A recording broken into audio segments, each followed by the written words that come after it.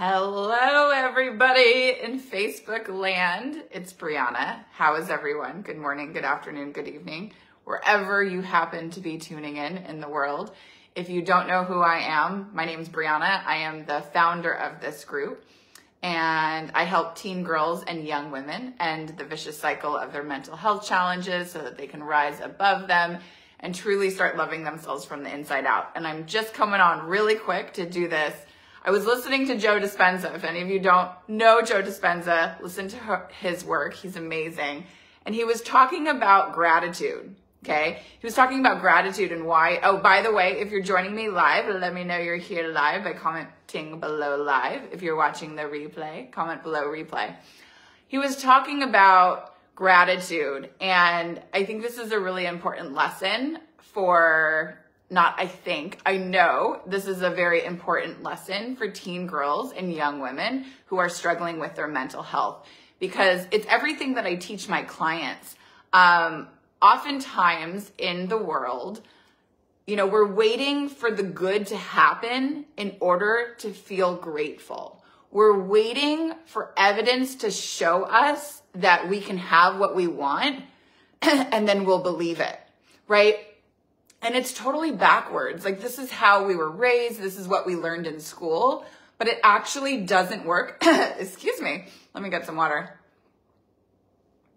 It actually doesn't work when we're talking about manifestation and helping your daughter to create her best life, right? This also goes into law of attraction as well. But in order for your daughter to create her best life, it's not about waiting for the circumstances in her life to change for her to be happy, for her to be like, oh my God, I did it. Now I believe it. We have to create it first. And then the ripple effect is that your daughter has the life that she wants, right? So what do we have to do in the beginning? The beginning is your daughter has to start being grateful for her life. Now, some of you may be listening to this and being like, how can my daughter be grateful? She hates herself. She's like, dealing with X, Y, Z. Life's really hard for her, blah, blah, blah, blah. She's got a lot of obstacles, a lot of problems, a lot of challenges. Brianna, how can she be grateful? And probably your daughter would maybe say the same thing to me. How can I be grateful? I've been through shit and back. How can I even possibly think that way? This is the challenge, but it's also the opportunity, right? The opportunity for your daughter to take control of her life and really step into who she wants to be, it requires an identity shift. So stepping into the person who starts feeling grateful for her life, that is an identity shift, right? That's not her normal day to day, like, oh yeah, let me just, go about my life and be grateful and be like, oh my gosh, I have everything I want. It's different.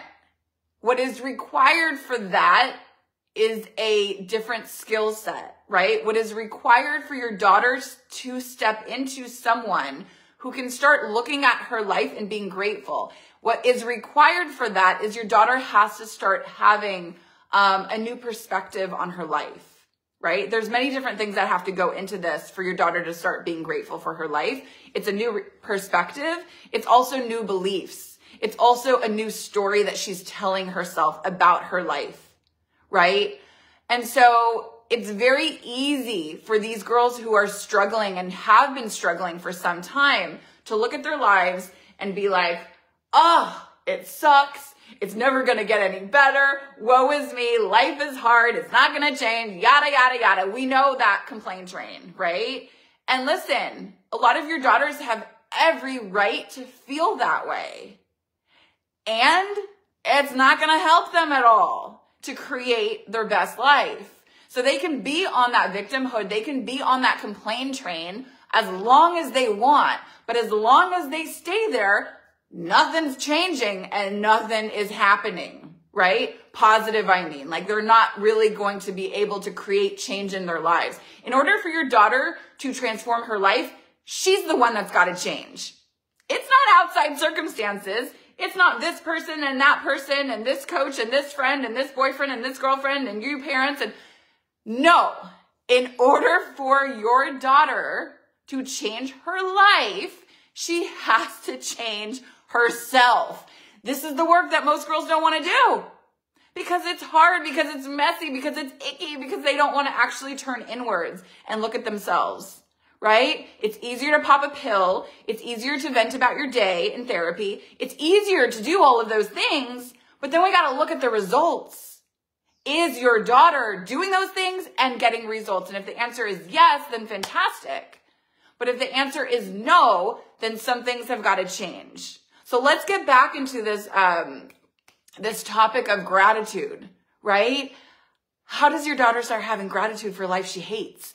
How does your daughter start having gratitude when she's stuck in depression and anxiety and suicidal thoughts and self-harm and an eating disorder and she hates herself? How's she going to get gratitude from that? Again, it's a shift in perspective, right? What got your daughter into the depression is not what's going to get your daughter out of the depression. What got your daughter in the anxiety and the self-harm and the suicidal thoughts is not the same mindset that's going to get her out of it. So in order for your daughter to actually start seeing life differently, she's going to have to start looking at life differently. And this goes into her identity. This goes into the narrative that she says to herself every single day about her life, about who she is, about the story that she's created. Because the story is what is creating your daughter's suffering. And so in order for your daughter to start feeling gratitude for the life that she has right now in this moment, even if it's not good, again, she's got to change the story. This is what I help my clients to do. We can go all day long with the victimhood and the woe is me and the life is hard and it's never going to get any better. And I'm telling you right now, however long your daughter is staying there, things will never change. They will never change because she's not changing. And we are energetic and vibrational beings. What does that mean? Well, what your daughter is putting out into the universe, what your daughter is putting out there in the world, she's going to get back. So if she's putting out negativity and complaining and sadness and grief and shame and blame and all of those lower vibrational emotions, it's a ripple effect. What she puts out there is what she gets back. But what if your daughter actually starts doing the work? She starts doing the healing work. She starts doing the self-love work. She starts working on her mindset. She starts stepping into a new identity. That is when things start shifting for your daughter. Because vibrationally, energetically, your daughter is moving up and up and up. And when your daughter starts moving up and up, then she starts attracting different things into her life. Good experiences, amazing people, right? Opportunities that would never have come to her before when she was in that lower vibration. So having gratitude, teaching your daughter how to have gratitude. I mean, this is not as easy as you just being like, because there's so many components into this. It's not just like, sweetie, let's sit at dinner time and say what we're grateful for. There has to be so much more that goes into place in order for your daughter to be grateful, in order for your daughter to change, in order for your daughter to have a transformation, right? This goes into identity shift. This goes into telling herself a new story. This goes into her beliefs. This goes into her mindset. This goes into her healing. This goes into her self-love. There's so many different components that play a big role in all of this. But let me tell you this, when your daughter starts doing this work, she will start to feel a shift. She will. It has to happen, right?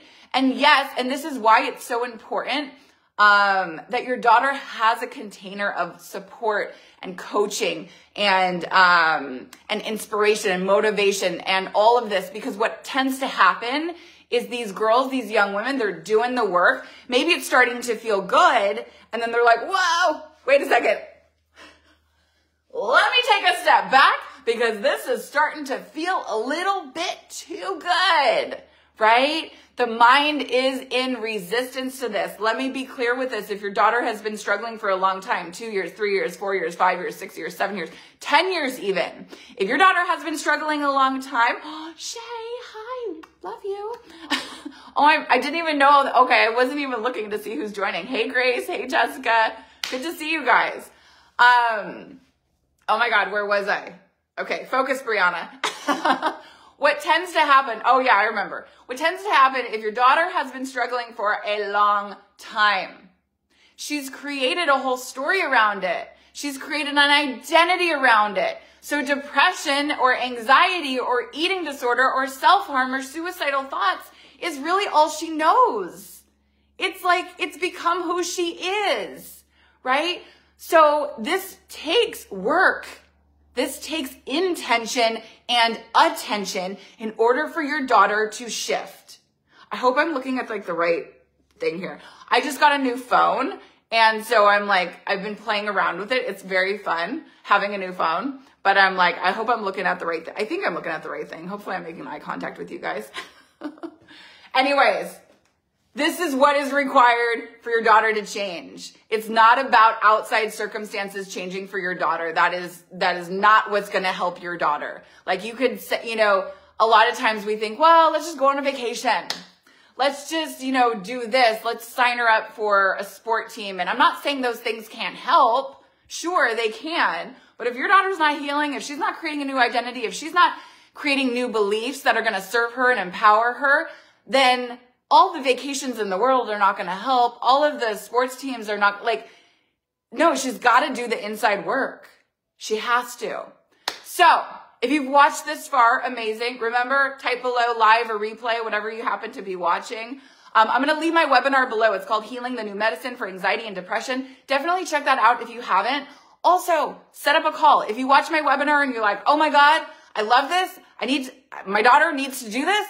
Then sign up for a call, okay? Your daughter has to be open to the help though. We don't work with just anybody. If your daughter isn't open to receiving help, unfortunately, we can't help her. I have a very, very high success rate. The reason I have that is because we don't work with just anyone. I want anybody who's signing their daughter up in my program to have results in the end. Your daughter has to be an active participant in her own healing. Your daughter has to be an active participant in her own shift in identity, shift in mindset. It does take work. It does take practice.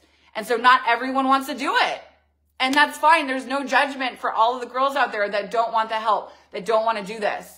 But I can't work with those girls. I can only work with those girls who are ready, who are willing, and who are saying yes to transformation or change or whatever, right? So with that, I'll leave the link below for the webinar. Check it out. Book a call if it resonates. If you have questions, leave them below. And happy Sunday. Love you guys. Bye.